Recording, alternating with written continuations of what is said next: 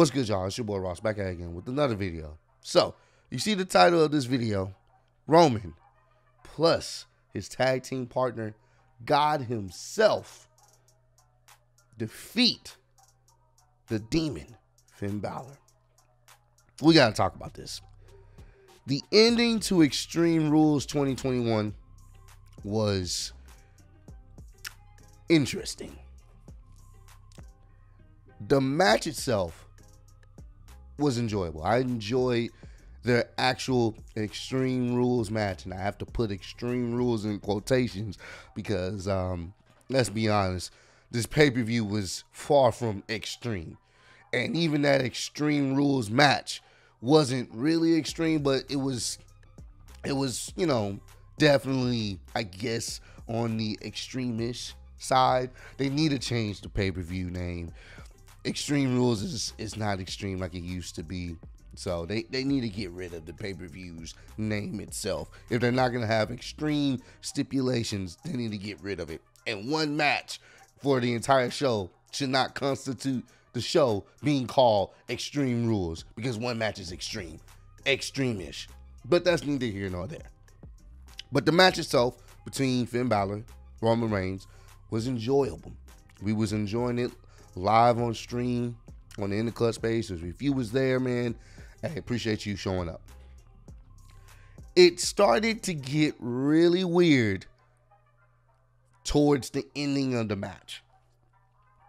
Of course, the Usos were going to get involved, and they start beating up on Finn Balor. Finn Balor starts getting the upper hand on them both. And out of nowhere, Roman Reigns just destroys Finn Balor. I mean, obliterates him through the barricade. We've seen this spot time and time again, but it's always a good spot when the camera is fixed closely on the person and you don't see the other person come out of frame out of nowhere at full speed. It was a dope spot. Everyone's down. The Usos down. Roman Reigns down. Finn Balor down. All of a sudden, the lights start flickering red. And I'm confused. I'm like, what's going on here? And then you see Finn Balor flopping like a magic carp to the beat of his intro, the heartbeats. So every time you hear doom doom, he's doom doom, doom doom, doom doom. I'm like, are we really doing this right now?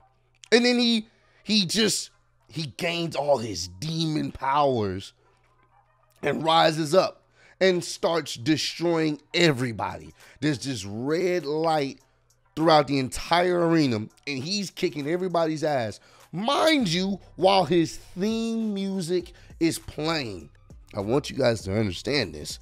I don't think I've ever seen a situation where the wrestler's theme music is playing through the match. I'm thinking, so you're telling me his theme music is giving him the power and the strength to tap into his ultimate demon form. Basically, Satan was out there in Finn Balor's body whooping the Bloodline's ass. I mean, he was beating they ass. The smoke started creeping in ringside. I'm like, yo, what's happening? Now, mind you, this is the first time Trill Billy and Dub have seen Finn Balor in his demon form. They didn't know what was going on. They thought this was Kane's little cousin. You know, they're trying to get back into wrestling. And I'm telling them, this is a form he taps into very rarely when he needs to. And when they saw this happen, they're looking at me as if this was supposed to be a normal thing. And I'm telling them, yo, I don't know what's going on. This has never happened before. They've never booked him like this in this form to do this. I didn't know what the fuck I was watching.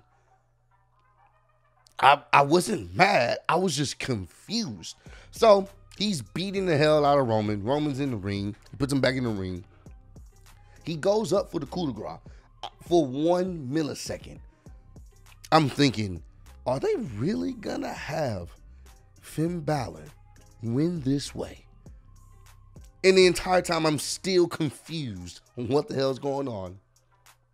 You can't see from the camera angle what's going on because there's smoke all in the ring.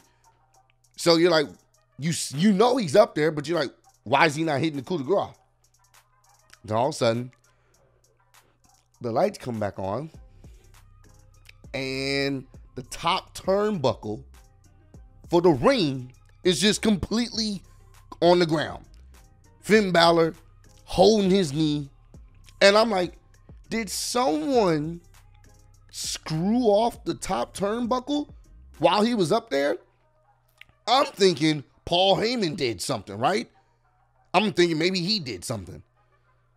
But at this point, I knew the match was over. He's selling the knee injury, leg injury, whatever. Turns around, eats a spear, 1, 2, 3. I'm like, all right, cool. The camera zooms in on Roman. He's like, what the hell just happened? They show a replay from a different angle. I kid you not. The turnbuckle magically falls. Like, legitimately just falls. And I'm like, what? They cut back to Roman. He's pointing up as if he's pointing to God. Thank you. That's the only way this could have happened. And I'm literally in my mind, are you serious? We mentioned it on the live stream. So God interfered in the match and saved Roman Reigns' Universal Championship. And then people in the comment section, in the live stream comment section, were saying, so is God heel? I don't know. Don't fucking know. I don't know. Because Roman's a heel. So is God heel? I don't know. But apparently, Finn Balor pretty much embraced Satan himself so much that God said, nah, Playboy. We're not having this.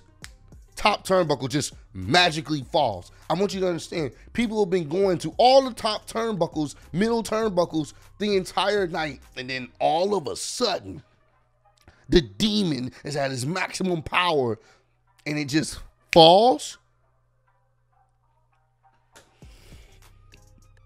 I know they set it up that way.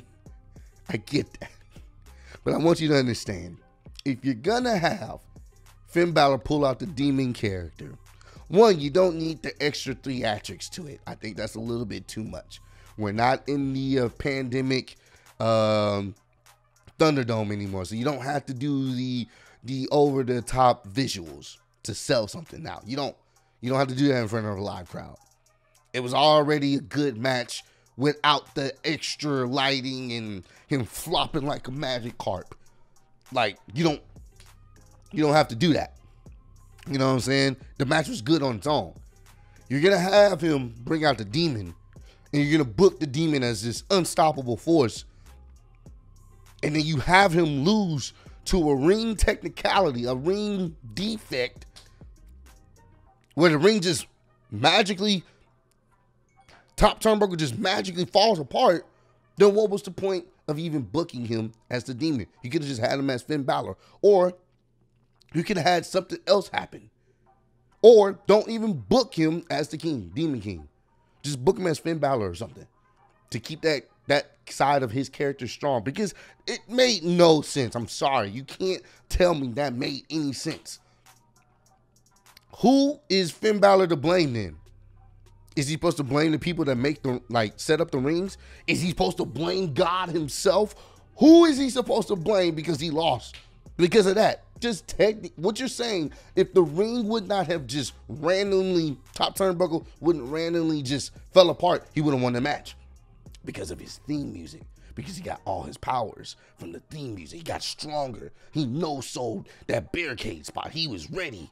I don't know.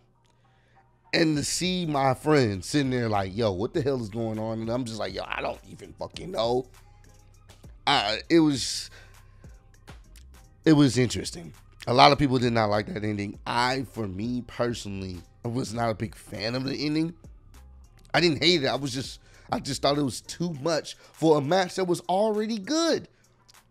We knew Roman versus Finn Balor was going to be good. We knew it.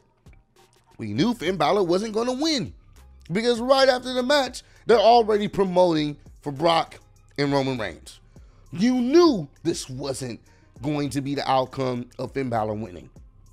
You didn't need the other stuff. That's all I'm saying. So comment down below. Let me know. Is God to blame for what happened last night? Is God making his return to WWE? If you guys remember, I believe Vince McMahon was feuding with God at some point. That was a strange time in wrestling. I hope they don't allude to that. I doubt, but one can only think him pointing up to the man above is a testament to say God was in his corner the entire time. And all jokes aside, God is always in your corner the entire time in everything that you do. So, yeah, all jokes aside. But, yeah, appreciate all the love and support. Road to 60K. Appreciate y'all kicking in with me. I'll see y'all on the next one. Peace.